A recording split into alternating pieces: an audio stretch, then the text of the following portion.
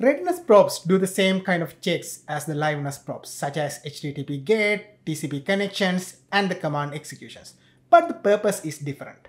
As soon as the pod is up, it doesn't mean that application inside the pod is ready to accept the incoming traffic.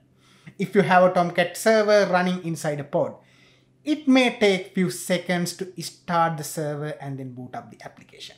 So in such scenarios, readiness probe isolates the container from its incoming traffic until the readiness probe health check is passed. If you look at this example, in the same way like the liveness probe, you can define the readiness probes for the container using the readiness probe section under the containers. Under that, you can have the HTTP health checks using HTTP GET section, or else you can use TCP socket or EXEC options as well.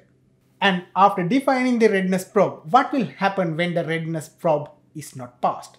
Your pod will not mark as ready until the readiness probe is passed.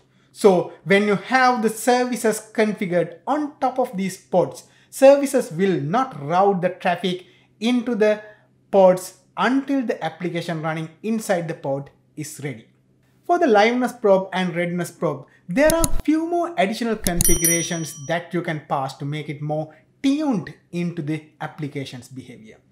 Initial delay seconds field tells the kubelet that it should wait 10 seconds before performing the first health check or the health probe, and the default value for this initial delay seconds is 0 seconds.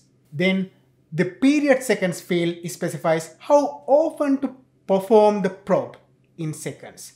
In this example, kubelet should perform the readiness probe every 5 seconds.